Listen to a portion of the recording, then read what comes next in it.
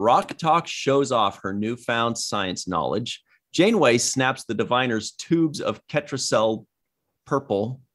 And Gjord, Slot, and Trodo can finally communicate. Hello, everybody, and welcome to the Seventh Rule with Cirroc, Lofton, and Bonnie Gordon. Hello, hello. Hi. Today, we are joined by the showrunners of Star Trek Prodigy. Can you believe it? Put your virtual hands together for Kevin and Dan Hageman. This is where this is it. We did it. Yeah, this is in post. They're going to hear the big air horns and applause and confetti bombs. Yeah. Yes. Yeah. Yes. Somebody's getting thrown off the stage for jumping on the stage. We're doing a review of Prodigy's Season 1, Episode 10, which is the mid-season finale entitled A Moral Star, Part 2, directed by Ben Ebon. Thank you for telling us how to spell that. Pronounce that. Mm-hmm. How's everybody doing? We're fantastic. I mean, we are so excited. We've been sitting on this episode for 2 years, and now that it's out, we are so excited to talk about it. Oh, and we're just, the first way for us to figure out, oh my gosh, do people like it, is like we're on Twitter, just looking at like those people who are staying up at midnight and watching it. And so I'll wake up the next morning and I'm like, sigh of relief. Like, okay. Do the three of you must do that, right? I know Aaron does it, right? At 11 p.m. Pacific time, do you go on Twitter and just start soaking up the adulation and it just keeps coming? It's a Wednesday night ritual where like you're sleeping and then anytime you're kind of stirring awake, you're like, well, let's see how many people like it now. And then there was that one time where it wasn't on Paramount Plus and I was as upset as everybody else. I'm like, where's the tweets? It's not getting out there. Yeah. I remember that. I just want to tell you guys directly because, you need to hear it from the horse's mouth. I think that this show that you've created, this Prodigy show, in my humble opinion, is the best of the new Star Trek shows that are out on television, available on Paramount Plus. I love this show. I think you've really hit it out of the park. And what I really like is how you're introducing Star Trek to the young generation and making it about life lessons, about setting goals, about learning and discovering and exploration from a very intelligent, well thought out point of view. So I just want to congratulate you guys on the work that you've been doing so far. I think this show has started out and, in my opinion, is the best of what the new Star Trek shows out there on the slate. I mean, I agree, but I'm a little biased, but I agree, obviously. And that ship. I mean, I can speak for Kevin and I. There's a massive amount of trepidation when you have this responsibility of creating a show that's an entry point. And it scared Kevin and I. And we're like, are we the right people to do this? And I think, once you find a way in and it's a story that excites you, and once you find people to help you, like, the writers that we have on staff, finding Benny Bond and finding Bonnie, you start getting like a little clubhouse gang and you're like, guys, we're making a Star Trek show. How awesome is that? Mm-hmm. And I want to give kudos to Kevin. Kevin, like, first day in the writer's room, he's like, let's make this about joy. Like, let's make this a joyful experience. And anytime, that's like, that doesn't mean it's not going to be tough. We are hard on the writers. We are hard on each other.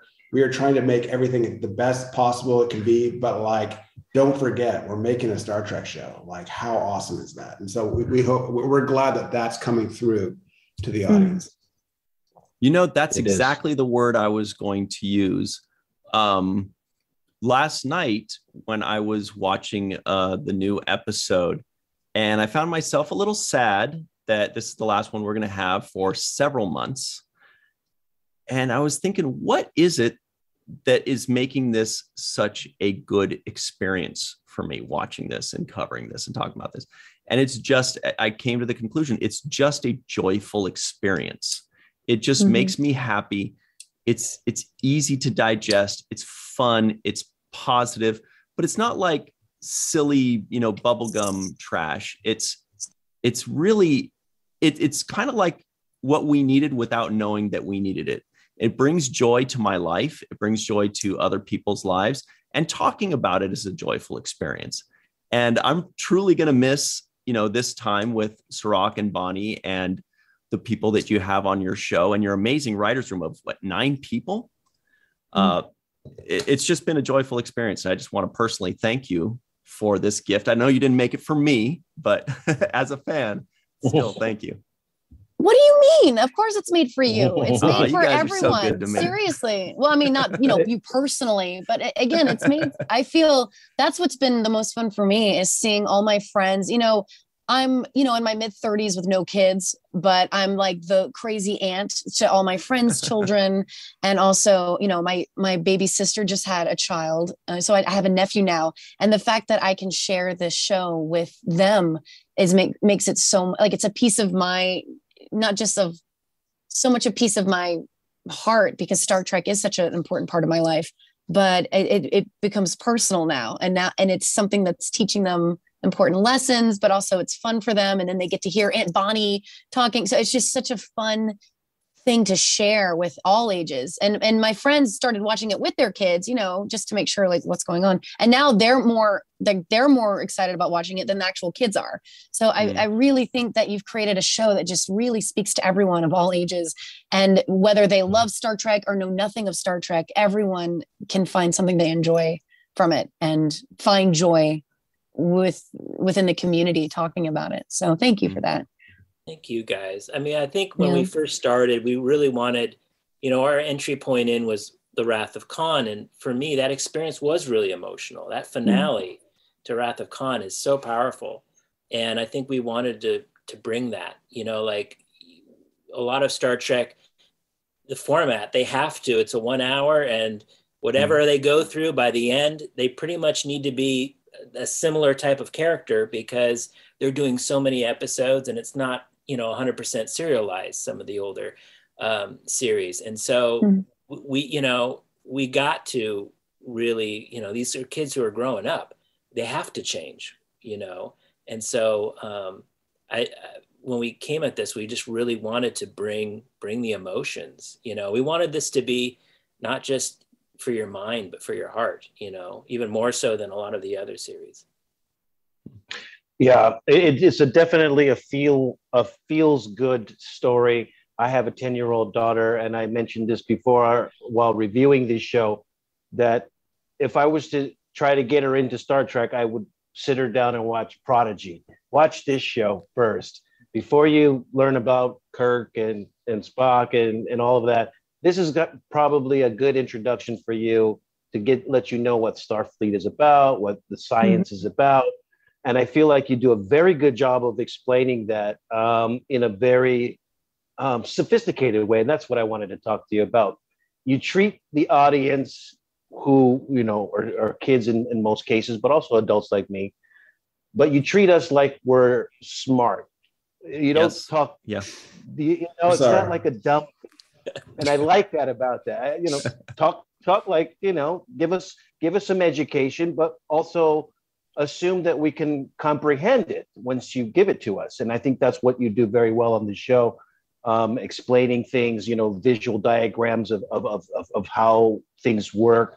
You do that a lot in these shows. And I think it's very good for children to learn about science and become passionate about, exploring and teamwork, team building, character building, resolving past issues with family and your own personal issues of growing and development, all the things that I think you cover very well in this series. I have a question for you. What kind of room did you have to create this show in the beginning, working with Nickelodeon? Were there any parameters or restrictions that they put on you, or were you able to kind of do as you please? No, we came up with the idea of the show before Nickelodeon was involved. So it was very early in the process. We had an idea of what we wanted the show to be, essentially about misfit kids not knowing what they're doing in the galaxy on a ship that they've taken. And Brian Robbins called Alex Kurtzman, and Alex mentioned what the show was, and Brian Robbins sight unseen said, "I want it. This sounds fantastic." And we said, I remember when we had that first meeting, we kind of warned them. We're like, "This isn't the typical Nickelodeon show." And Brian's like, "I love it. Let's do it. We want it." I remember David Staff had he's at CBS, was in this pitch, and he's like, "I thought this was going to be a kid's show." He's like, "This is amazing." And so, and to us, it's like, we've never viewed, I always view, like, you know, you look at Finding Nemo, that is a movie that moves you as an adult. Is that a kid's movie? I'm totally. Like, no, it's to me, it's like, if you're honest about emotions and you're not afraid to, like, you know, you don't want to throw stuff at kids and try to make them cry and things like that. But if you, you know, if they give you a little trust and you go, "Don't worry, we're going to get through this. We may go through some darker things, but we're going to have positive morals. Our hearts are going to be in the right place." I think that's when it becomes powerful. And then that's, I think you get a little of that Pixar aspect of it. That's, to me, when I'm watching something and it transcends television, and it's something that just moves you. And those are always the moments that I'm like, anytime I'm listening to pitches, I'm like, how do we make this move people? Mm-hmm. Yeah. Okay. First 15 minutes of Up is a perfect example of that. It's like, you want to show how you can make something for children, but also just, you know, make adults ball up and cry. JJ's Track, you know, the first 15 minutes of that, I was just bawling, and I was like, "Oh my gosh." You know, and then when it gets into your heart, it's like you can go anywhere. The jokes are funnier, the character, everything just shines. It's like, you know. Yeah, I'm glad you said it, because, you know, usually I think of Nickelodeon, I think of SpongeBob, I think of Dora the Explorer. There's kind of a certain level of kid friendly stuff that I assume, you know, and I attach mentally with Nickelodeon. But when I saw this, I'm like, whoa, this is like DreamWorks, this is Pixar, this is like really almost film quality television right now that I'm watching, and I felt like it's film quality, even the writing and the actual production of it. Can I just interject? Yeah. What you said there, like, I'm so proud of our team. Like, our team, like a Pixar movie, a DreamWorks movie. Like, I just heard, like, I enjoy watching the TV show Arcane. It's gorgeous. Oh, it's beautiful. Yeah. Gorgeous. Their budget, the amount of years they spent on that is 10 times what we have. Our budget is so small. It's not small, but it's not as big as it looks. Like but what it looks like, what our team managed to do, you know, a lot of our crew, we have a lot of young bloods. We have a lot of young people who love Trek, who are, you know, so it's not like we're a bunch of veterans, you know, animators and this or that. They're young. We have like a scrappy, young and hungry crew. They're hungry. And they're working their tails off. And I'm just like floored when I see our finished product. It's just what we're able to do with the resources and the people that we have. It's stunning. I'm so proud of them. Absolutely. I think the pace is also another thing that is something I want to commend you on. I feel like I'm watching it. I'm getting a whole lot of stuff in a very short amount of time. And I'm like, is this an hour long compacted into 25 minutes? Because it feels like an hour worth of things that I'm having to process. And also, really quickly, when I watch the show, every single time the opening credits come on, I never press the skip. I wanted to bring that up too. Yeah. But yeah. Do you guys get as pumped as we do for that theme song? Yeah. I get so freaking pumped every time I hear it. Come in. Oh my goodness. Yeah. I get goosebumps every time. It's even cooler for us because we're like, that's our show. That's we geek out. We're like, oh my God. Yeah. I love the opening music. It just literally gets me kind of hyped up for the show. So I let it play every single time. Me too. And I even skip my own opening credits, when I'm watching Deep Space Nine. Deep Space Nine even though my name is in it and I could be watching it, I'm like, all right, it's a little slow. Let me get past that and move on. But with yours, it's like, it's just the right amount of time. It doesn't go on too long. And then boom, right into the episode. So kudos again, just for the total production. And kudos. Have you guys heard the full length version of it that you can get? No. You can listen to it. There's Michael Giacchino did it. And what you're hearing is really just the back half. The first half is this gorgeous, moving sort of sweep that you hear. And then it builds into that, dun, dun, dun, dun, dun, And so go to like iTunes or wherever and listen to the opening theme. It's twice as long, and it's so moving. At the beginning, you're like, it sounds like a Pixar movie. It sounds like a beautiful, and then it builds into that, and it gives the whole picture of the show, I think. Yeah. Wow. I think of a theme park when I hear it. I think of a theme park as if I'm on a ride. So it's like I'm ready. Someday. Universal. Yeah. Yes. It's a ride. It's Star Trek Land. Star Trek Land. To proto jump in a roller coaster. Come on, that'd be crazy. Oh my gosh. Also the cast. You guys have really cast some amazing voice actors for this show. I love the work that Dal is doing starring in this show. I think he's fantastic. Just this performance, it just resonates right through the script. And as well as the other people, Rock Talk and Jankum and all of these characters and the ship's doing computer. An exceptional job. And the ship's computer. I feel like Acknowledged. Brett Gray, I think, got the job as he was walking in to do the audition. I feel like when he came in, we're like, who is this kid? And I think we had our eye on somebody else, and he came in and just said, I think came in barefoot, and he just started talking, and we're like, this guy, I just love his voice. It just makes me happy. He's infectious. Yeah, he's infectious. And we're like, this is our kid. This is great. And he can give off that cocky, attitude without coming off as too much. I always say, I looked back on one of these podcasts and I just repeat myself so much on those words, but I feel like he really nails giving him that cocky attitude and that teenage arrogance without it being too over the top where you can't stand him. He puts so much heart into it that you actually kind of sympathize with him in the end. And then as you watch his character grow, you become proud of him and his growth as it happens. Yeah. Well, those quiet moments, I love when I see, he's usually loud and brash, but when you get those quiet little moments with him, he's so good. Brett is so good. That moment with Spock.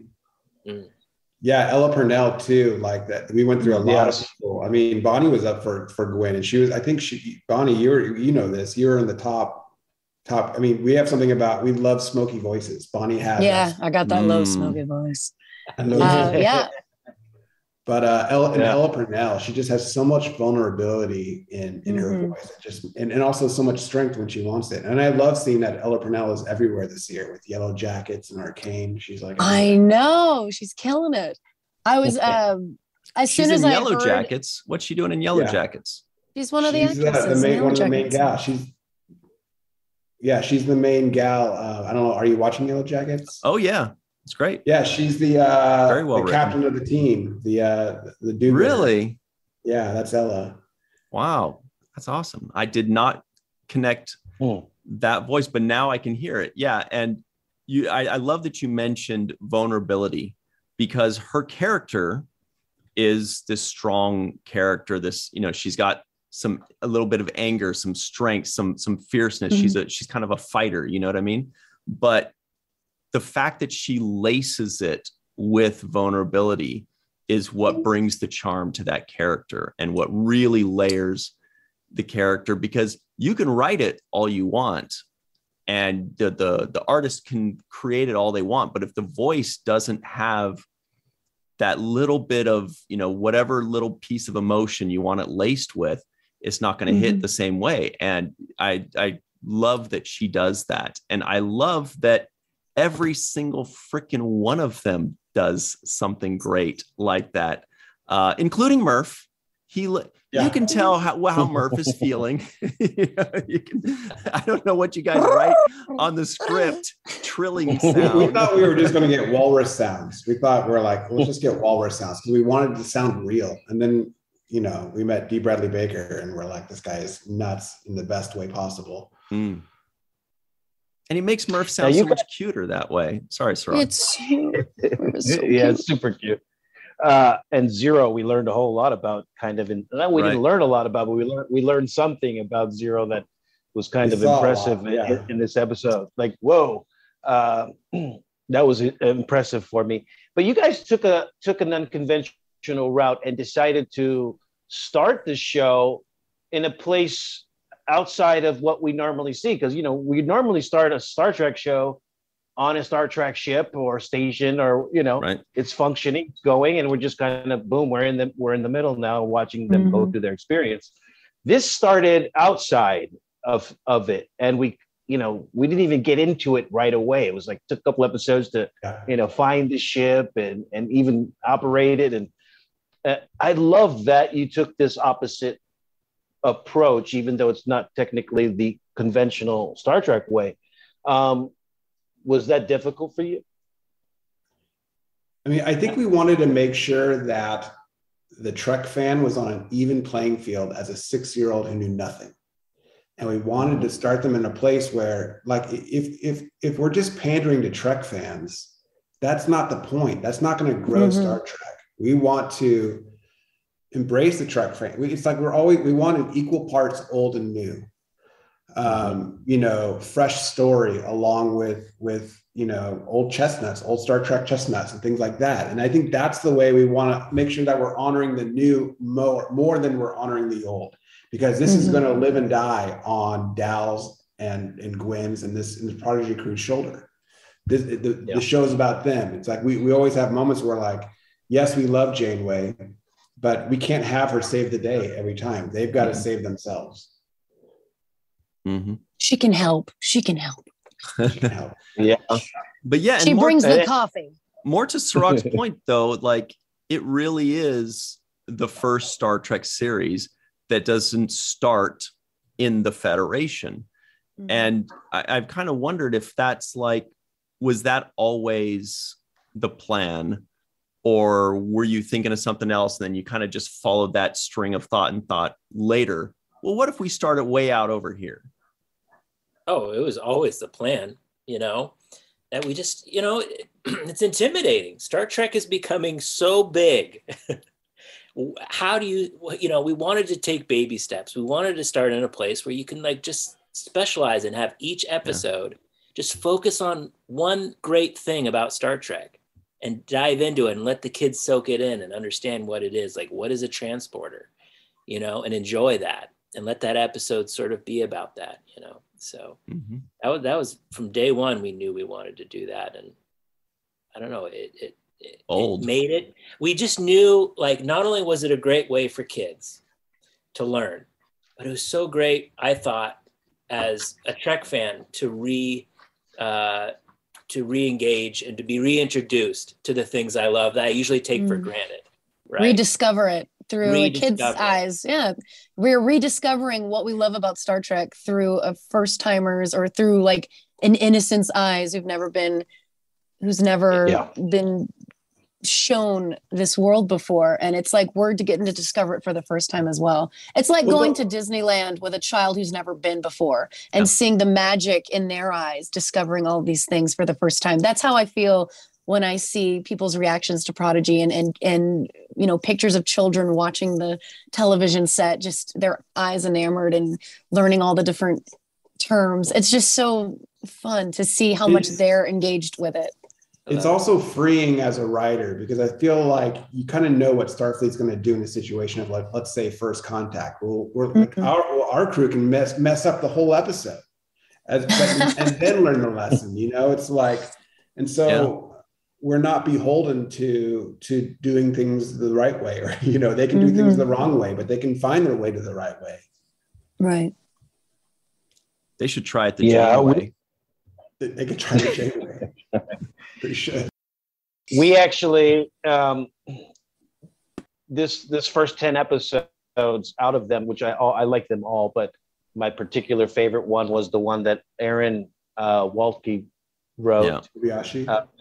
The Kobayashi episode.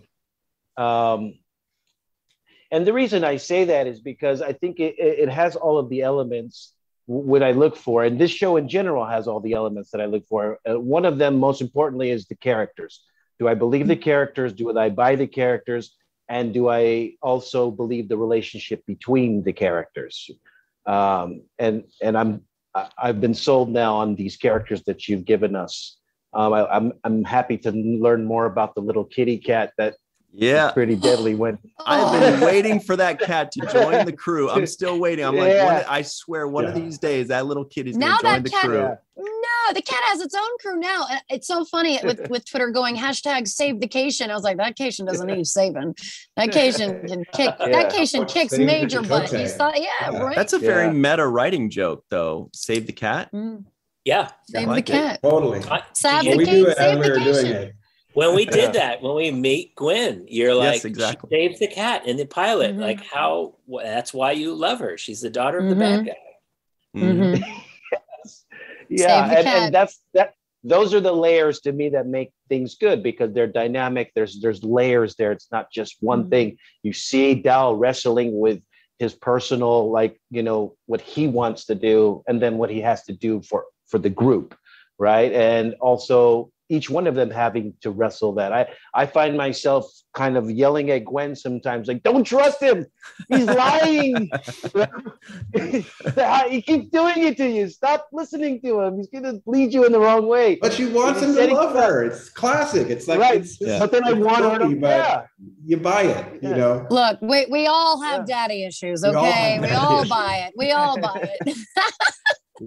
But that's the beauty of it is that it's not just like, okay, this is the guy who's a good guy and this is the dummy and this is the, it's like, no, these are layered people. They all have layers. They have issues, Rock Talk, like the development in Rock Talk, having experienced that learning process in that time bubble.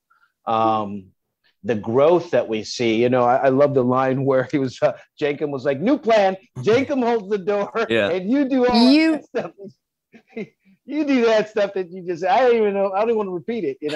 I loved it. And so to me, the combination of the good character writing and then these stories, these Star Trek-like stories that make you question, time or what's right or what's wrong, morality, these are the kinds of stories that Star Trek tells so good. And I think that you guys are just hitting out of the park in this first half of the first season of this show. And I'm really pleased by it.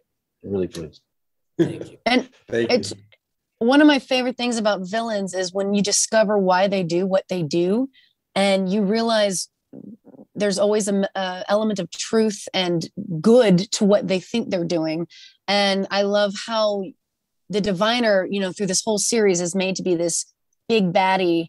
And then you find out why he does the things he does and why he chooses the path he did. And you realize it comes from actual good intentions. And, he's trying to save his people, save his kind. And I feel like that's always the best formula for a strong villain.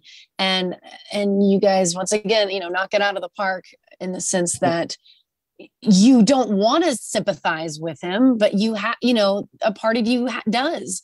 There's always that, oh gosh, how do we balance this out?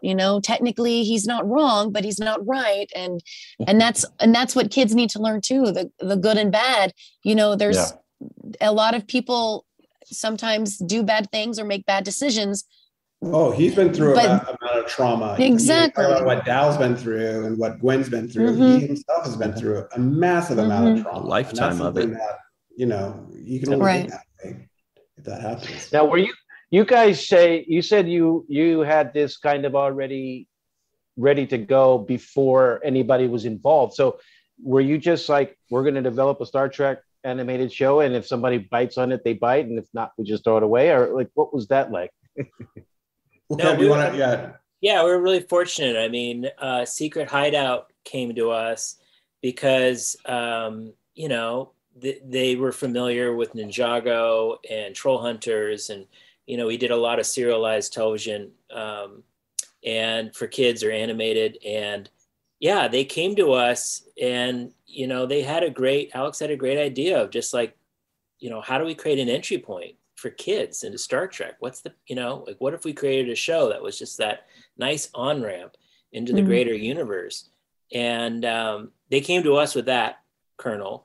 And it was, you know, it was really intimidating at first. We're like, oh boy, do we want to put our foot into this? Like, we're going to get killed. Like, how do you know, this is what I'm just so relieved by, that so far people are liking it. Like, you know, I think they may have expected something a little lighter, a little younger, but then we kind of came in, we're like, well, we've done lighter. We want to go a little. I want a bigger audience. You came in with the phasers set to stun and you were ready to warp. Yeah. Big time. But we know, but I feel like audiences, you know, you look at, okay, this is going to sound stupid, like talking about the toys aspect of it. Like like we've been involved with Legos and things like that. So we have certain knowledge, like the toy market, like is like 6 to 8. But if you're making a show for 6 to 8, that's going to feel young. But you look at like Marvel, 6-year-olds are watching Marvel, right? Yep. So, and Star Trek is like, it's not like you have bullets, you know, you have phasers. It's like, as long as we don't show blood and we, you know, like you know, you look at, there are some Star Trek episodes, like we were just talking about The Naked Now on The Next Generation. Like it was like their second episode after their pilot and everybody's getting naked. And it's like, just don't do that episode, you know? That one. And you're already good. Yeah. And let's be real, the real people buying toys of Star Trek are the adults. Let's be honest. The minute Prodigy merch gets put on the line, on the shelves, it's going to be bought up by a lot of adults. The kids are going to be like, where's my toys? And we're going to just be like, you know, I'm going to have like a room full of Murph. Yeah. Sorry. Sorry. I'm building my proto-star. But I want to say, like, Kevin and I think are good writers for this type of stuff, because it's like we are geeks in terms of that stuff. We're not trying to shill toys. We're not trying to, like, you know, we're trying to create stuff that we want to buy to put on our shelves. Like that's, you know, we're not ham fisting it into the show. We're making sure that it's organic and making sure that you love it, you know? Yeah. Who do you guys think is going to be the best selling toy character? Murph. That's what I think. Yeah. Oh my goodness. I had something in my throat. Which honestly, we had no idea. Like Murph, we came up with very late. We already had the pilot kind of. We had the pilot and Murph wasn't animatics. And we felt like, oh, let's give him a pet. And then even once we had the character of Murph in there, we went through all these designs and Murph was really creepy at first. Not very cute. We wanted Murph to be so ugly he was adorable, like a pug or like a targ, like a puppy targ. And it was really, so never would have thought that people would have liked Murph until that final design we got. We're like, Heather Kading's like, why don't we try to make him cute? And we're like, we were fighting it. We're like, okay. And then you get this great design, and then you get D. Bradley Baker doing the voices, and then so it's very late in the game when we realized this. But I think that speaks to the joy, because it's like we try to take ourselves so seriously about doing these shows, but then I think we got to a place where I'm like, well, when things get dark, all of a sudden you just got to cut to this little blobby guy, and you're going to perk back up and be like, this is fantastic. And I'm like, I'm down for that. So, we love Murph just as much as everybody else loves Murph. You also have Jank and Pog saying something funny as well. It's always good to don't stay too dark too long. It's a good ensemble. Or you could have Rock or something, and I'm like, I'm instantly happy. I'm like, I love Rock. When she gets excited about something, I'm like, hearing Riley is great. It's no secret that I'm a Riley fan. I gush about her in every podcast and interview I do. I just love every delivery that she's done. So Rock Talk's my girl. We were just talking about every time Riley does her little sound mic thing, like, like actors will be like, tip of the tongue, lolly, lolly, twin, they'll do these. And she'll be like, I like Skittles. My favorite color is blue. And I'm like, I just love it. And I'm like, if Rock eats anything outside of NutriGoop, I hope Skittles make it into the 24th century. The blue Skittles. I feel like Rock would love Skittles. Okay, sorry, go ahead, Cirroc. No, go ahead. So here's something I've been wanting to ask you guys, and because last night it took 10 episodes, but it reminded me of something. And it reminded me of a show called Robotech. If you guys have ever seen or heard of Robotech. And the reason for I remember that, the models of Robotech and the mechs, right? Yeah, the cartoon, I remember. Yeah. Right. So, and the reason it did was because I was thinking how impressed I was that you guys were making a very serialized animated show. I mean, very serialized, you know, and that's something that Robotech did really well. And I really liked it as a kid. And I was wondering, you know, first of all, that's a pretty bold endeavor to make something so serialized, you know, because you never know somebody's just going to jump in on episode 7. You know, it still works. They can still watch it and still enjoy it. But you're very much, every episode is kind of leading into the next episode, leading into the next episode. Each episode has its own story as well, but it's very serialized. And I was wondering what was your influence? Like, what did you grow up? Did you watch cartoons? What were you watching that kind of influenced this? Well, even with Robotech, I remember watching Robotech. But the problem was, you know, on linear TV, it was before cable. They weren't in order. So it was always like, or I couldn't watch TV every single morning. So I would just, I enjoyed it, but I would always just get one episode. And it was always just a random story like, oh, they gotta fly somewhere now. And I totally lost. Actually, and I would say, like, we started doing this in Ninjago, and it was a weird inspiration. It was right when I think I was binging The Wire, or it could have been Game of Thrones was just starting back then. I'm like, why can't we do that for kids? You know, and Lego at that point was like, we just want Scooby-Doo. We're like, okay, we'll do Scooby-Doo, but we totally lied and gave them we're going to make an epic saga of ninjas and their elemental powers, and it's going to be like Star Wars. We felt like we were so repressed. We were like repressed writers who have been trying so hard to get something produced, but like 8 or 9 years had gone by and nothing was getting made. That when we first got our first like bite of the meat, we're like, we're going to make this thing. We're going to be George Lucas, and if they're going to allow us to do it, we're going to do that. And so, that we started that with Ninjago, and then that led to Troll Hunters, where we did 52 episodes straight before the first one ever aired. So we wrote a 52 episode arc, you know, which was crazy. Wow. And so, you know, these little 10 episode or 20 episode chunks that we're doing is easy peasy for us. That's just the way we write. 20 episode is still nuts though. Yeah. And honestly, like even that inspiration stems from, I remember my dad talking about, you know, the old serials that would happen before movies, Waylon and Flash Gordon, Lone Ranger. And you would just get this little short film and it'd leave you on that cliffhanger, and then you'd have to go see the next MGM movie because it would have another Lone Ranger bit, you know. So honestly, that was the starting point in mine. But if you just do just a straight up cliffhanger, where some of these episodes we know, like episode 9 was a straight up cliffhanger, we don't like those. I mean, I think that you want to get to a place where something feels wrapped up, but then like episode 10, things feel wrapped up, but a new thing kind of pulls you to wanting to watch it more. 9 and 10 it's such a big story. You can't tell it in 22 and a half minutes. You know, it would feel real truncated. I think you'll see a lot of 2-part episodes in Prodigy going forward, just because it's too hard to contain ourselves. Can I ask for something unconventional? Can I get up for 60 seconds? Of course. Okay. I don't know if can you pause. Does this podcast ever pause? Yeah. Oh, Kevin, I will carry this like I always do. You get out of here. I just learned my daughter is about to go to a softball game or something, and I'm in charge of putting her dinner in the oven. And Kevin, this is about the kids. The kids are important. It's about the kids. It's all about the kids. Kevin, I'll take over. You go. Access granted. Thank you. Okay, 60 seconds. I'll be back. All right. Let's talk about Kevin. Okay, now that he's gone, let me tell you. He's gone. How is it like working with the brother?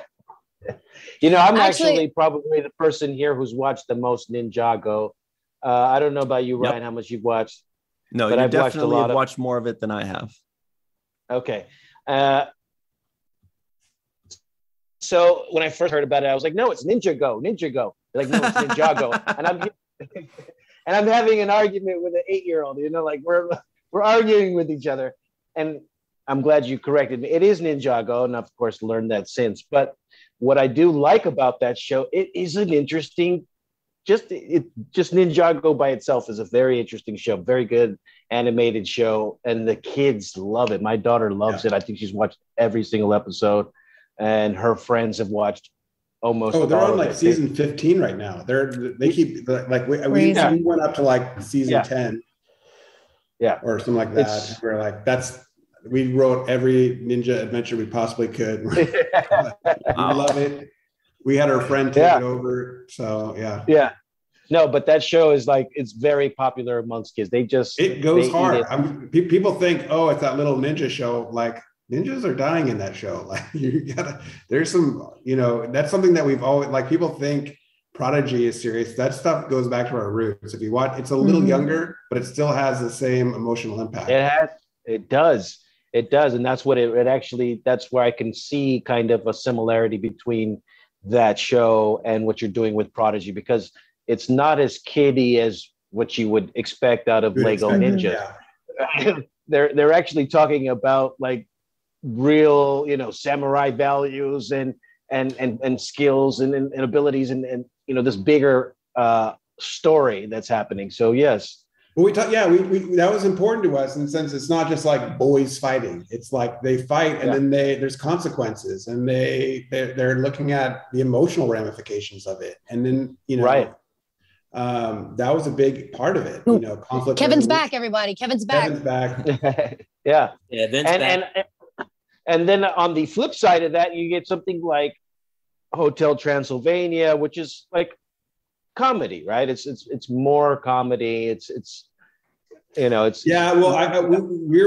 early writers in on that, and we were involved before Adam Sandler, so ours was actually a little bit more like our version of our draft was a little bit more like The Incredibles, of like has-been monsters, and it was a little different. It didn't have the Adam Sandler zing to it.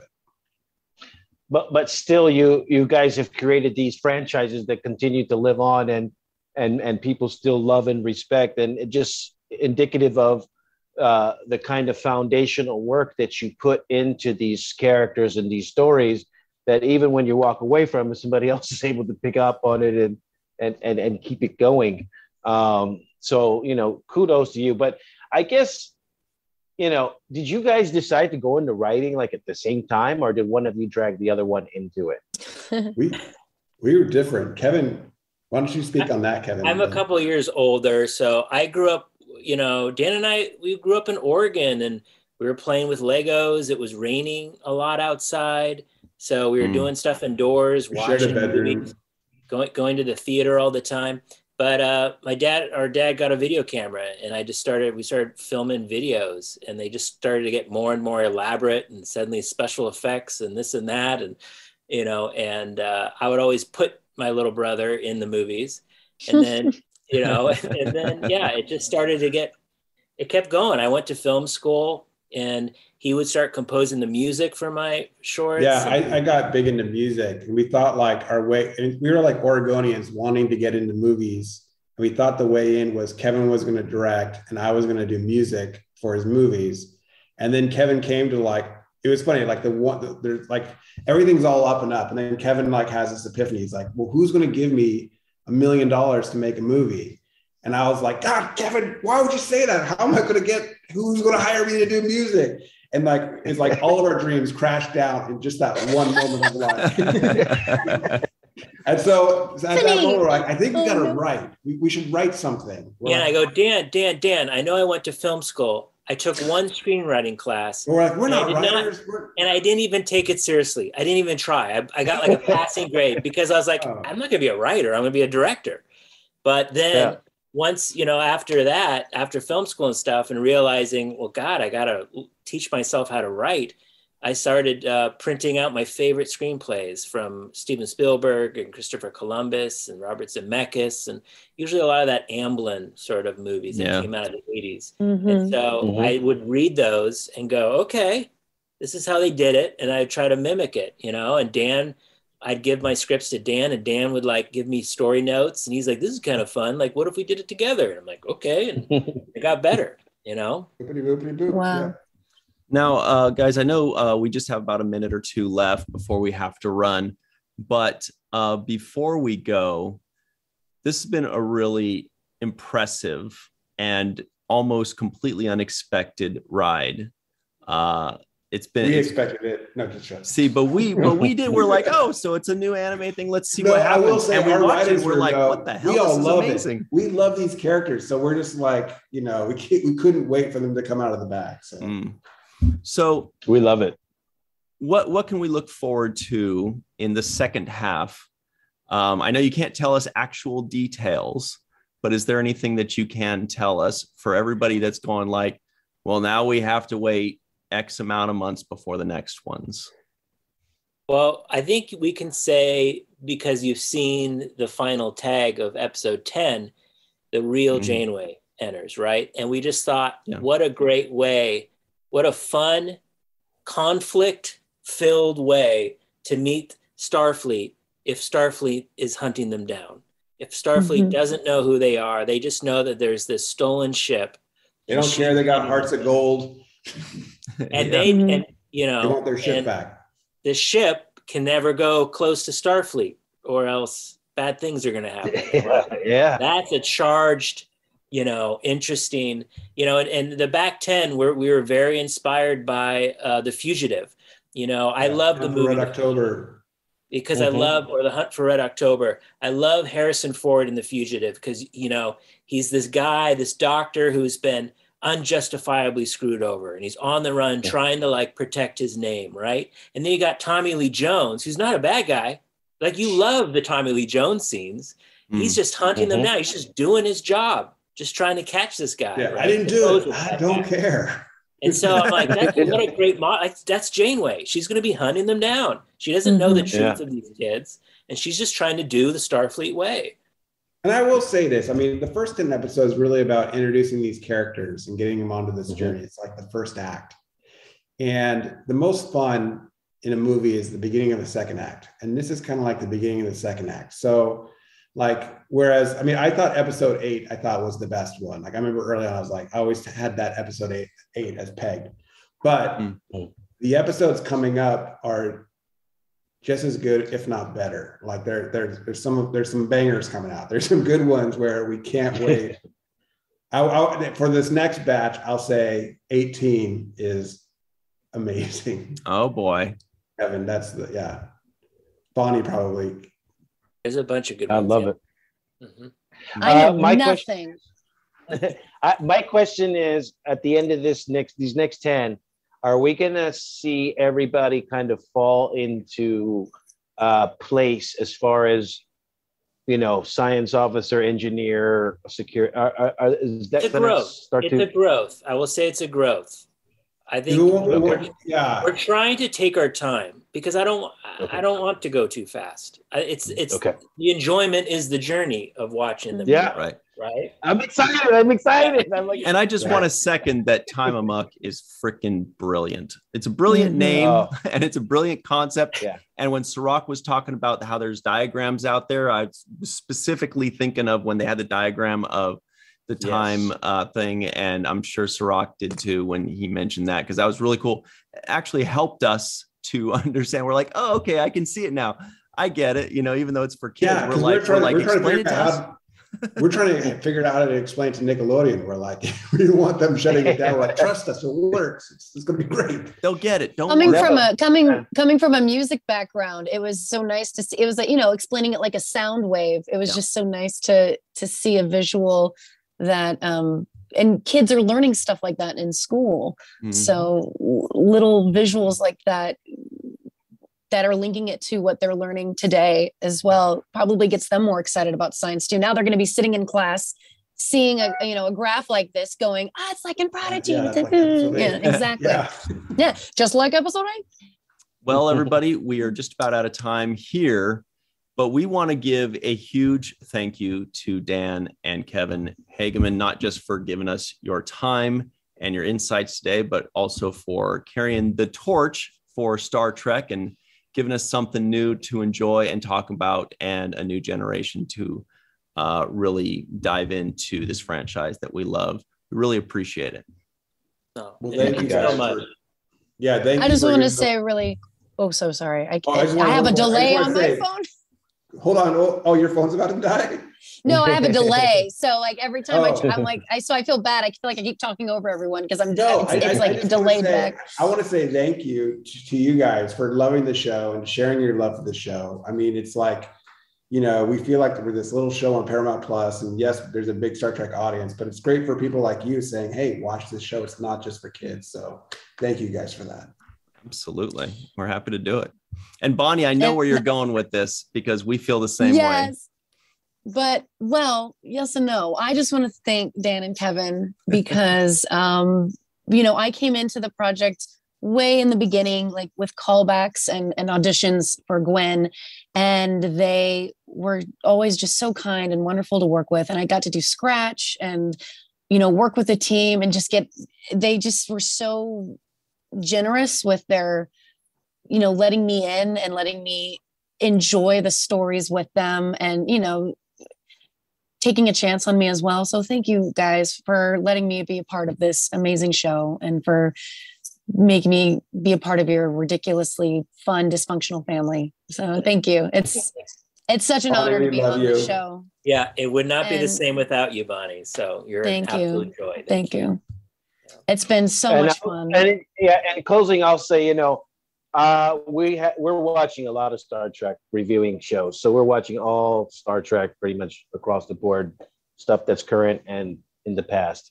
And it's a pleasure to be able to look forward each time and say, I know I'm going to get a quality episode when I watch this show. And that's not the case with everything. So I'm pleased at what you guys have done so far, because you've really kept me entertained, and I think that you're dealing with very serious issues when it comes to the fragility of childhood and self-doubt and growing, and you're approaching those topics with the kind of tenacity that I think is going to benefit a lot of children out there, and be instructive and educational about how they can overcome things and deal with challenges and obstacles in their own life. So thank you guys for joining us and talking about the show. And I continue the good work, and we're rooting for you. We're really rooting for you. Anytime you want us back, just let us know. We'll be here. Well, that answers my question then. We really appreciate that. We have to give a super quick, very special thank you to Carmen, a.k.a. Skillet, TJ Jackson-Bey out in Missouri, Bill Victor Arucan, Yvette Blackmon, Tom Homer Freezy out somewhere in New Yeezy, Eve England out in Wales, Dr. Anne-Marie Segal, Titus Mohler, Tim Baum, Darlena Marie, John Mann, Rex A. Wood, Dr. Mohamed Noor, Joe Balsarotti, Tierney C. Dieckmann, Ed Mower, Anil O. Polat, Anil K. Chander, Thomas Collings, Lawrence Niels, Isaac Stock, Ed Jarrett, and of course, very special thanks to Dr. Susan B. Gruner. We really appreciate you guys. Bonnie, we really appreciate the time that we've had with you, and we hope to see you soon. In fact, we know that we will. More on that later. Dan and Kevin, we really appreciate it. Can't wait to see you again. Thank you, guys. Thanks very much. And everybody at home, watch Prodigy. Tell all your friends to watch Prodigy. There's no excuse. It's the best thing in the world, basically. And always remember the 7th rule.